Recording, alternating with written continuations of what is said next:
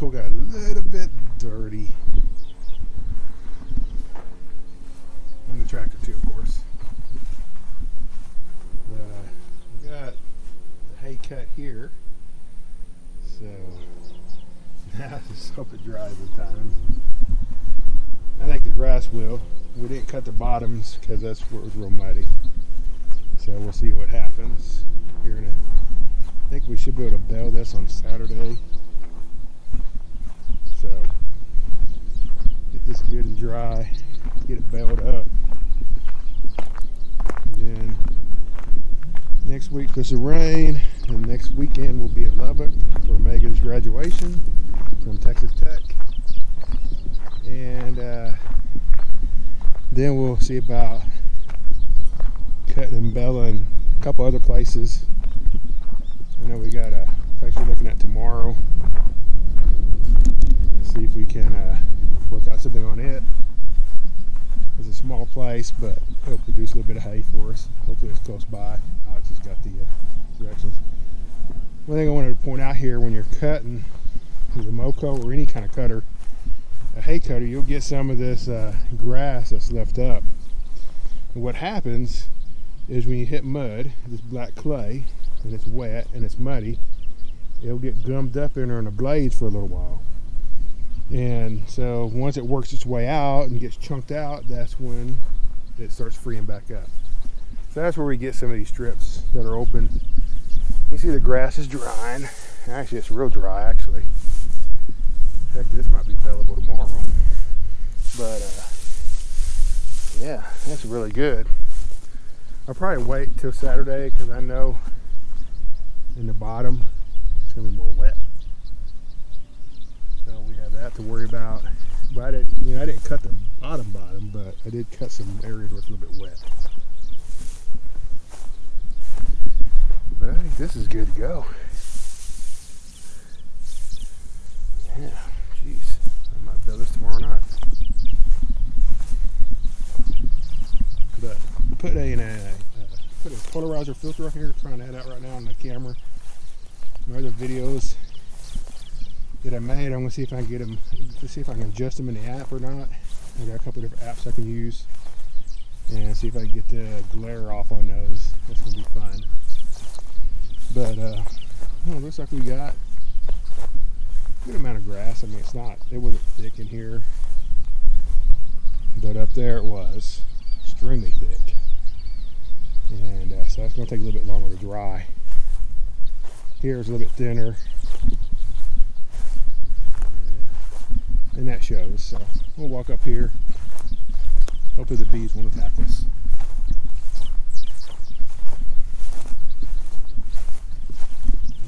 So every time we hit, fire ant mound, which we have a lot of here, that black clay, we just stick to those blades and just build a fire ant here. Sorry for my language, but I hate fire ants too. They're everywhere. But when you hit them and it's wet and muddy like that, it just sticks to your blades. Here's another one. Oh gosh, we got a bunch of them.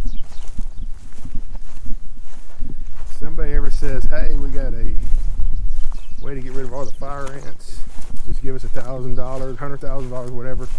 By God, I'm gonna figure out how to come up with money, because fire ants are a nightmare to have around. Up here you see a little bit thicker grass. We had a little bit of rye up here. And like I said, up there behind Alex's house, around his, there was a lot of rye, so it came out a lot thicker. So you can hear the thickness a little bit better. Still, it's drying out good. Still a little bit moist. Still a little bit moisture in it. So I'll check it tomorrow. I'll bring the moisture meter out. We'll come out and check the moisture in it. See what it looks like. Yes, that's got some moisture in it still. But heck, tomorrow this might be ready to go. But I'll check up there first, because that's where it's going to be more wet. Alex's house is over there. You go on that side of it, and that stuff was thick up there, boy. And it was a little bit of different grass. There's a lot of rye up there, and even there was even some Johnson grass up already in it. And of course now getting it cut, I let that Bermuda that's up there in that little park come up. And so we're looking at the bees, man. There's sure a lot of activity up here. I can see them flying around. Don't know if you can see it on video. We'll check that a little bit later. See here, we must hit another ant mound or something because it didn't cut as good. And yeah, the bees are definitely, I don't want to go over there. I think they're probably pissed off at me still for opening them up sometimes when it's not the nicest weather in the world. Well, and plus I got, I think there's four of the colony. You can't see one. Well, there's actually two you can't see. I took this one colony, you see right here, the small one. It's just a honey super with a brood box. I took it the other day because there probably was about, I don't know, 50, 60,000 bees all over it. And the inside was full. So I split it. There's a brood box sitting next to one behind it. That's part of them. There's queen cells all in the thing. And then there's a one that's further back. There's a little 5-frame nuke sitting right next to it that I put some good frames, some good nurse bees in, and it had 4 or 5 queen cells in it also. So that'll give me 2 colonies off this one, and they were actually very, very calm. That one's been a very calm colony, and I will say that queen came from Rusty Rhodes. He's out of Michigan. He comes down to Texas also during the summer, and that queen has been superb. That colony's always been calm and just builds up fast. Puts a lot of honey in. So hopefully he'll get some more queens for me this year. I know I got some on order with him, and we'll get those in and we'll requeen all of these. I got enough order to requeen these and do some splits. I need to split that one on the side. And I think there's 2 other ones there I need to split, and then I caught a wild hive over on sister-in-law's place back over here, back over on the other side of those trees. And so I want to queen it with a good queen, and I think those queens work out good. What happens is that colony and that colony and one of these 2 over here were buckfast queens.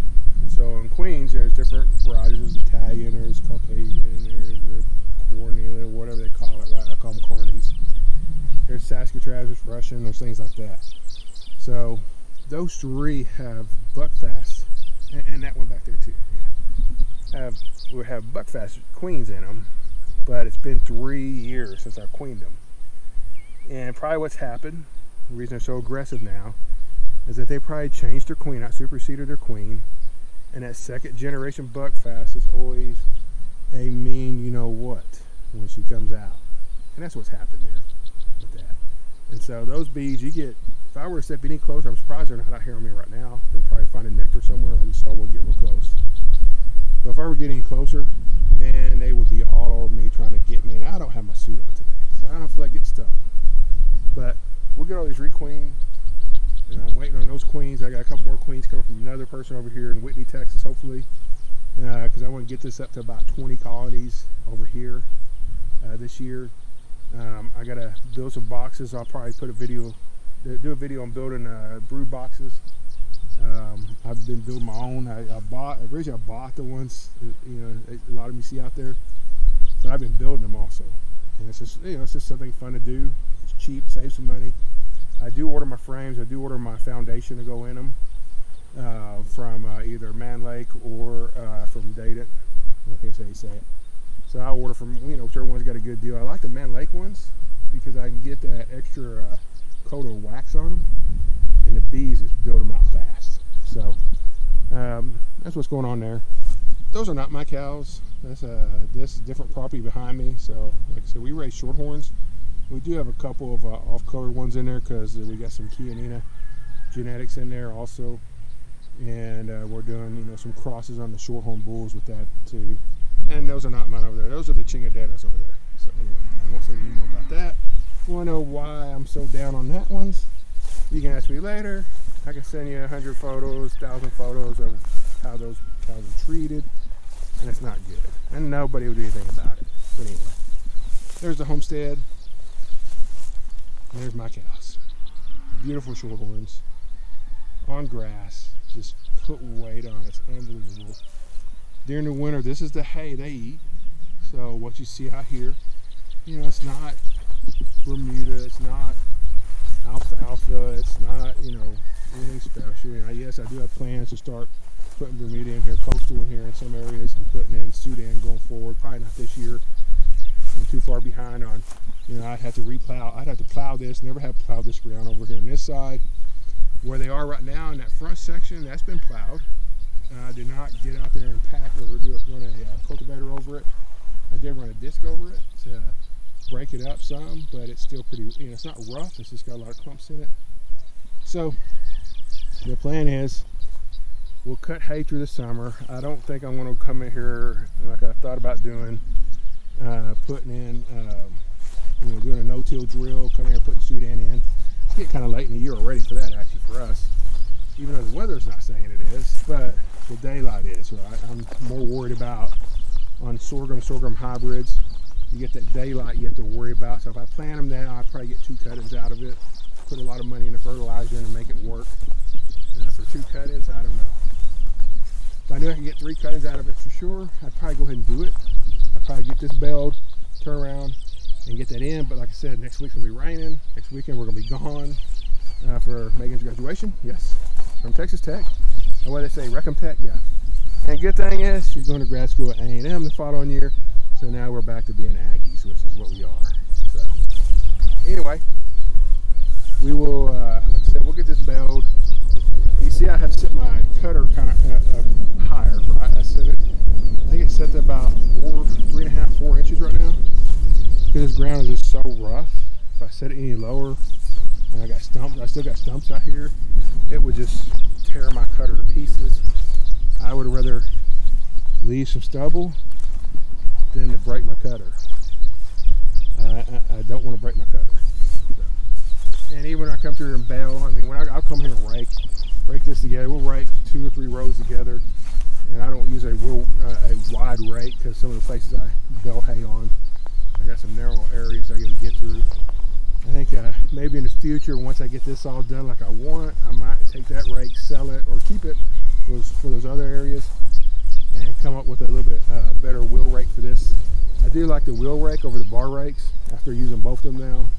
The bar rake I sold, and it was okay. It's great if you got just extremely flat land with no problems, but I don't have that. You see, I got heels, I got terrace property to keep the erosion down. So, I would like to get like a 10-wheel or maybe even a 12-wheel rake. Get a newer style that V's out instead of folds down. We'll look at that in the future. I think more importantly, probably before then, either I got to fix one of my other old tractor and use it for raking or something, or prefer to buy me another tractor. Not going to buy another new one, I don't think, but I am going to look at used tractors. I prefer something that doesn't have the diesel exhaust fluid. My Mahindra does not have that because it's an 85 horsepower. It does not require it. They got a special motor in there that actually does what it needs to do to produce to get rid of the sulfur. Now, if you go above that in the Mahindras, you had to go to the DEEF, which is not what I wanted to do. But I probably look at a used tractor. Probably it's either going to be Case or John Deere. I will go back that way. And the one thing the pandemic taught me was that parts are critical. So you need to go with something that's out there. You need to go with something that has a great dealer chain. That you can go to the dealers and say, hey, I need this. They can get it in for you. Case will have that. John Deere will have that, of course. They're everywhere. Even Massey Ferguson will have that. Man, look at that spider. Oh my gosh, what is that? I don't know. Do y'all see that? That's creepy. Am I still recording? I hope so. I've never seen that spider. That's a spider there. Is that got babies on it? No, he just saw me finally. Tickle, tickle, tickle. Yeah, there's a babies on that thing. I think they are. Oh my gosh. Yeah, I see him crawling around on it. It's scary? I don't like that. Don't like that at all. Three things I don't like: snakes, scorpions, spiders. Tolerate most spiders because I know they're not harmful, but still though, that creeps me out, because if you would accidentally be walking along and accidentally kick that spider, man, all those babies be all over you, and I don't like that. Anyway, so we got big plans for this year. Hopefully this video turns out better than the other one as far as glare. So I put a polarizer lens on here. Polarizer? Yeah. And I had a UV one on there before. I think it was just getting too much sunlight coming in. So hopefully this is darkening it down some. I'll try this video like this. And if that doesn't work, I'm just going to take the lenses off and just go straight GoPro and see how that works. Because evidently it works good. I can change my aperture settings, things like that, and accommodate for bright light and stuff. But I am happy with how this turned. You know, got more hay on the ground than I thought I would. I think I was just frustrated with having to wait so long. Like I said, I'm usually baling hay into March, 1st of April, and we're in May. Usually I'm sitting here and the grass is already recuperating from the first cutting, and we're ramping up to 1st of June for a second cutting. So not so much hay this year. Even though I got a small amount of cows now, we've really cut back. You know, I'm going to go with a lot less cows, but higher quality. You know, maybe do, you know, I think what I want to do is get, you know, I've dropped way down. I think I got 10 cows out there, full-grown cows that are actually producing right now, is what I'm down to now. We're going to ramp that back up. We're going to ramp that up to about 20, but we're going to use our genetics. I'm not going to go out and buy calves or bred heifers or anything like that. We're going to keep replacements every year. Not all of them, but we're going to keep, you know, the genetics we want, and we're going to build this up to 20 good producing cows. Now I got one out here that's not producing. She's old. She's the original Duchess cow that, you know, just won everything she went to just about. She's out here. She's not producing calves anymore. She's old. She is, how old is she? She's from what, 2005, I think? Yeah. So for a cow, for a British cow, that's pretty old. You know, I am considering taking, you know, if I see that she's going to be in good enough shape, I might take her this fall. I mean, I don't know, hopefully she makes it to the fall, just to see if we can do an IVF flush on her when I take our queen cow down there, the one that was reserved at Fort Worth State Fair and won Louisiana State Fair and a bunch of other shows. I want to take her after she calves, we get her bred back, take her in, get her IVF flush done on her, and probably take the Duchess cow too. And the reason why I want to take them both together, because I'm going to use the same semen on both anyway. And so if we don't get no eggs out of the Duchess cow, I still have the queen cow there to use the semen on. So we're going to do a reverse sort on it. We got a couple of different bull semen we want to use. We got a lot we can choose from. I'm not sure which one I want to use yet. So, you know, you've got CYT Maxim we might use. We got Trump. If the Duchess cow does produce her first round, I'll take it back again and do bloodstone on her, because that's what queen is. She's that Duchess bloodstone cross. And then we got several other bulls we can use in there also. I mean, I got Soul Red Value, that looks like a very promising bull. I got the Legacy, Soul Legacy.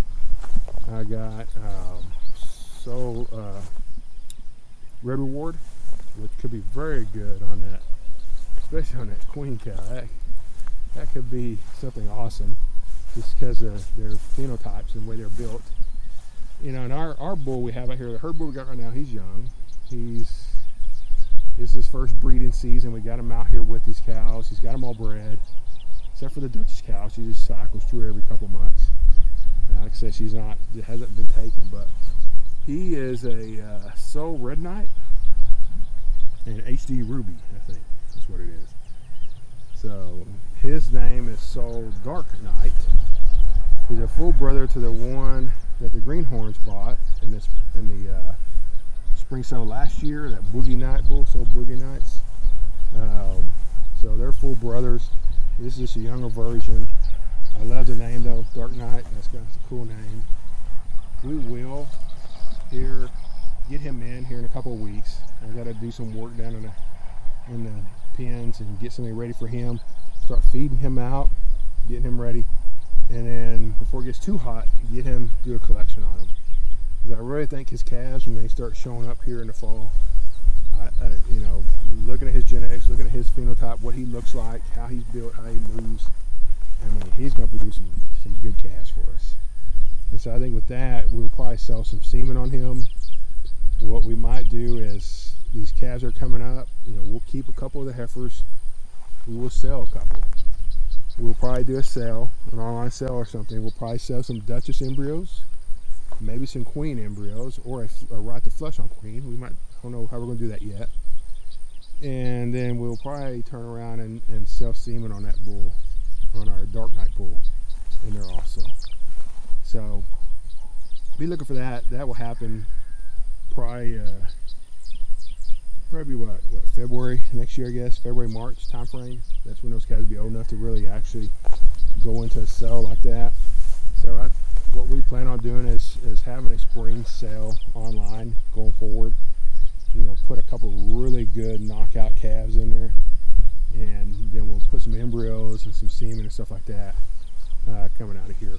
Like I said, reduce the numbers down, go to higher quality, produce quality calves, because it takes more money to feed a bad calf than does a good calf. A good calf, you sit there and look, say give it feed, it's an easy feeder.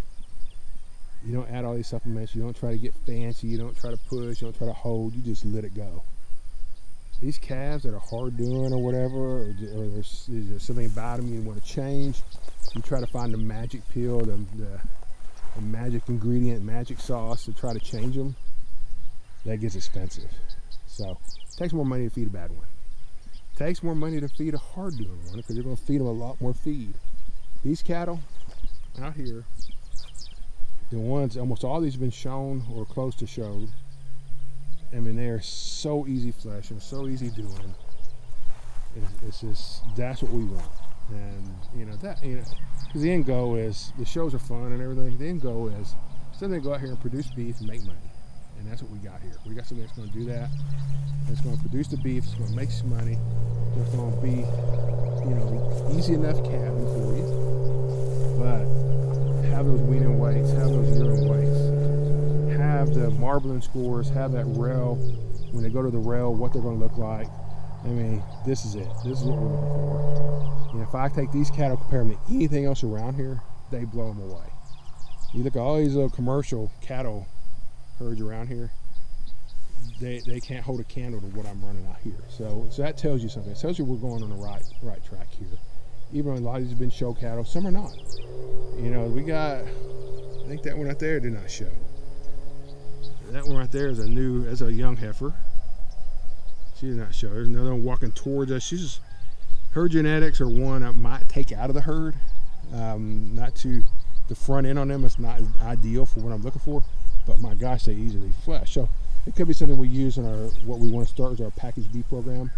That could be a genetic for that, because it's going to be something that just puts that weight on easy. And for us, we're not going to ask them to walk, you know, across, you know, 1,000-acre pasture or something like that. Our cattle will pretty much stay in something that's 30 acres or less on our pasture sizes, so they don't have to walk a long ways for water. They don't have to do any of that. When we do package beef going forward, which we have one out there we're raising. We're going to try it out on him. It's T-Bone, wherever he's at. I think he's right over there. When we start doing that, I mean, we want grass-fed with a little bit of grain in them. You know, we're not going to let a calf starve. We're going to feed them to condition. If the grass will do that, we will do it with grass. If we need to add a little bit of something like corn or something like that to give them some condition, we will add that. You know, we're going to have mineral. You know, we have mineral right here for all of our cattle, so they're already getting something, right? So mineral, we're going to deworm. We're going to give them their shots. You know, if they get sick, they're going to get some antibiotics because they'll be out of the system for their process. You know, just like when you go to the doctor, you get antibiotics. Same thing. It's the same thing in cattle. All right? It's penicillin, it's amoxicillin, it's whatever. So, but there will be, you know, we'll do packaged beef. We'll try to make sure that we get good genetics in that. That will be something that marbles good, that grades out well. And I got Megan who can go and look at the carcasses and say, is it a good carcass or not? Because she is a national champion meat judger and a national champion individual meat judger and an All-American. So we have that going for us. I got to brag on her a little bit more. And of course, you know, I got Alex, my helper, is right up there. So we're going to be doing a lot of work down here. Zoe is here, and along with Justin, her husband. So we'll be working on a lot of things. You know, come up with some marketing things that we can do, some printouts. You know, I'm going to rely on Zoe to help me out with that. You know, give me some information. Two granddaughters, her two daughters. One's about to start showing, so we'll get some show cabs going again. Got to put a new barn up. See, I got poles all around her. I said I'll frame the new barn. Get that up, tear the old one down, keep some of the stuff inside that we got, but tear it out. Yeah, once we get the new one done. But first, I gotta get my shop done. Right over there where the beller's at. We got a patio that's got to go in next to the house, so we can have an outdoor kitchen, outdoor area where we can eat, have fun, have parties, stuff like that. Do some concrete work, do some gravel. Gotta get some gravel in this place. Yeah, it's never ending in this black soil. It just sucks the gravel in. So we'll be doing that. But first thing, shop. Second thing, patio. Some gravel, concrete, barn. And once we get all that done, I think we'll be in good shape. This fence is going to be pushed back some. Like this is going to turn into more of a hay pasture also. We'll push the cattle back. There's some wood poles way back there. That's the start of a cross fence coming off of the pins behind the barn.